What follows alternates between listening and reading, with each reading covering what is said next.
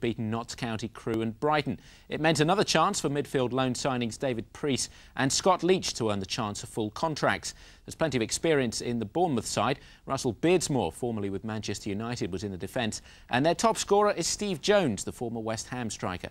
We joined commentator Jed Pittman early in the first half.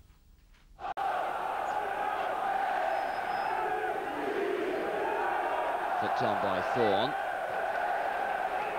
Encouraging start by Bournemouth. They've hustled Swindon Town a little bit, and they've forced a mistake as well from Bowden.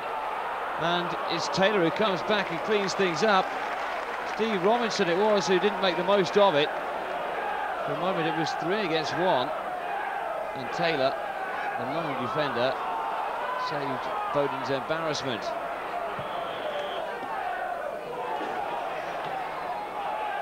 Jones coming in from Beardsmore. Horlock, though, comes away with it still. This is Preece. Bowden.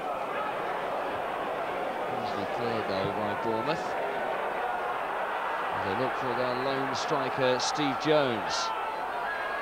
Pushed and hustled all the way by Culverhouse. Does well, though, Jones. And might get a shot in, and does, and Talia forced to make what looked like a fairly comfortable save in the end. Allison. Now Thorne. This is Allen. And Allen taking on Brissett and taking on well. That's Horlock. Good skill from Horlock. 1-0. And Swindon, with their first real attack against the run of play, have taken the lead, and it's Kevin Horlock with his 3rd goal in 3 games. Not surprisingly these days, who's the scorer. Great control on the edge of the penalty area. The shot certainly taking a deflection off Owen Cole, but it ended up where every effort from Horlock's heading up at the moment, and that's in the back of the net, and Swindon lead by a goal to 0.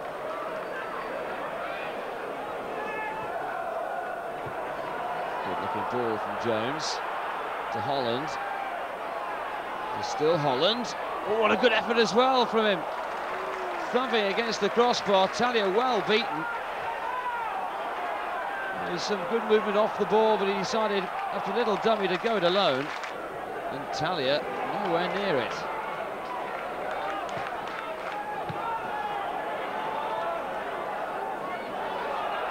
Robinson beaten to it this time. Jones is making one of his powerful runs again for the free ball. And he goes for a little shot as well. There's claims that Talia got a touch on it. It certainly wasn't going in.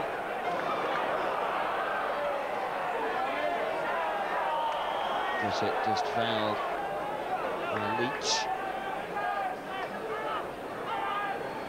And Bailey with the free kick. And Jones makes it 1-1. Steve Jones, he's threatened all afternoon.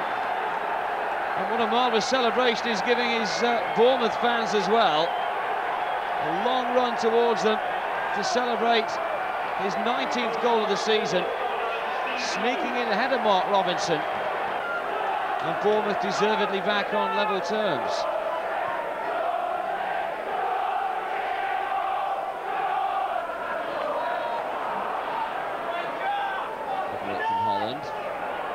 Brissett. Robinson waiting for the ball in the middle. So too, a chance possibly freeing Cox. Robinson managing to get it away though. Well, they've Swindon at 6s and 7s at the moment in defence, and they are caught out again as the lunging effort came in from Bailey.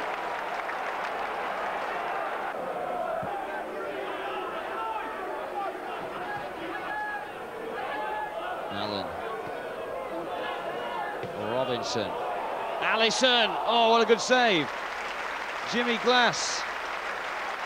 He's not had too much to do so far today. Apart from pick the ball out the net once. And just before half-time, pulls off a pretty useful save.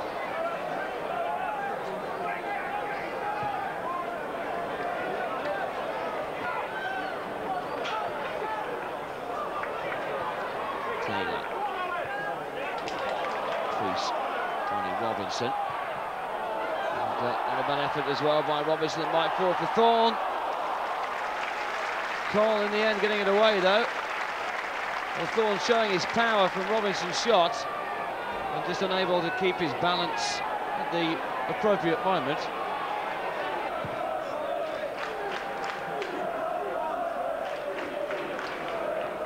Taylor winning the header there fairly comfortably. This is Thorne.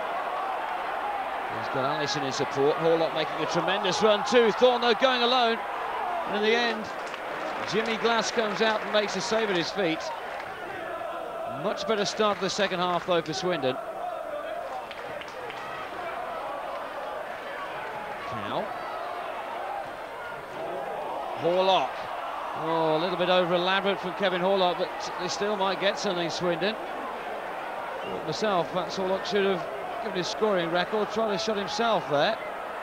As it is, Cox and now Holland break out for Bournemouth. And Jones makes it 2-1. All of a sudden, a chance for Swindon at one end, and Jones puts Bournemouth in the driving seat at the other. Well, all over the place again, the defence as they've gone forward. Jones beating Taylor to it, and did so with ease. The South Coast side had the lead. And now a real test for Swindon. Probably beginning to celebrate the promotion party even before this game began. They thought an absolute certain 3 points here. As it is, they do well to get one. Horlock. Robinson. Leach should have done a good deal better. Priest with the free kick. And Taylor.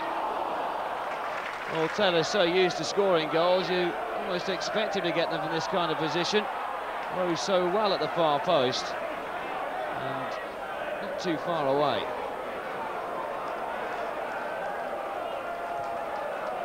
Priest. Taylor. Allison. Who's it going to fall for? Allison eventually spreading it away.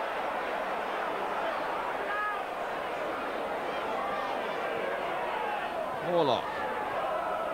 Robinson. Well, again, fall for Allison. Just not bouncing their way at the moment at all. Now claims for a penalty, and the referee points to the spot. And Swindon Town have a moment of luck in this game. Well, very, very harsh indeed. It was given for handball against the number 6, John Bailey there. Guess it will be booked for his protests. And here's Horlock. 2-2. Swindon back on level terms. And on the way, hopefully, for a vital point. Smashed straight down the middle. But you have to say, the referee's decision was a very harsh one.